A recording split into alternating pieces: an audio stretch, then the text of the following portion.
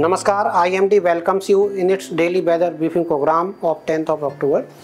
So we see withdrawal line of the monsoon. Today there is no withdrawal further.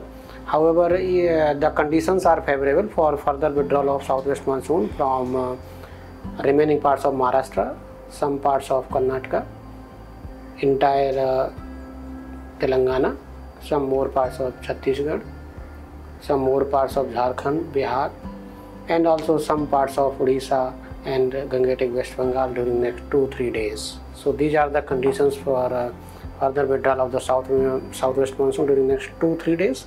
And if we see the yesterday's realized weather, this portion, that is northeast India, and also this parts of south peninsular India including Kerala, South Interior Karnataka, etc.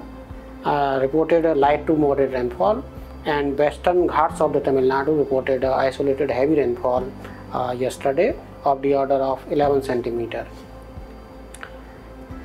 Now we are mentioning here two highlights. First highlight is that isolated heavy rainfall activity likely over South Interior Karnataka, Kerala and Tamil Nadu during next 2 days and a reduction thereafter.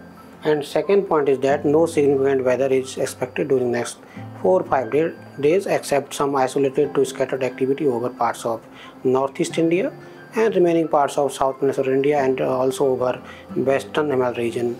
So these are the two highlights. Now these are the synoptic systems prevailing today. So this is the western disturbance today seen over Jammu and adjoining North Pakistan at 3.1 km above mean sea level as a cyclone circulation with a trough aloft with its axis at 5.8 km above mean sea level, roughly 72 degree east and 32 degree north.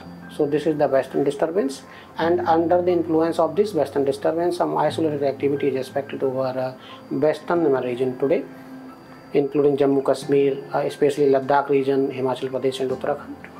And one cyclone circulation also seen over sub-Himalayan West Bengal in lower tropospheric levels, and the trough runs from northeast Uttar Pradesh to across this cyclone circulation over sub-Himalayan West Bengal and goes to northeast India.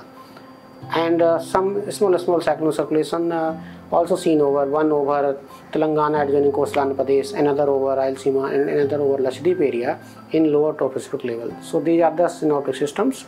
And if we see cloudiness conditions, so you will see that isolated cloudiness conditions are observed over extreme north of Jammu Kashmir and Ladakh region, and also some activity is expected over because of this cloudiness over Assam and Meghalaya region, and some isolated patches over Lakshadweep and adjoining areas of southeast or even sea. So these are the synoptic systems. Now under the influence of these synoptic systems, as already mentioned, that there is no significant weather is expected over most parts of the country during next 4-5 days except heavy rainfall activity over South Interior Karnataka, Kerala and Tamil Nadu during next 2 days, and some isolated activity over western Himal region today and over parts of northeast and adjoining East India.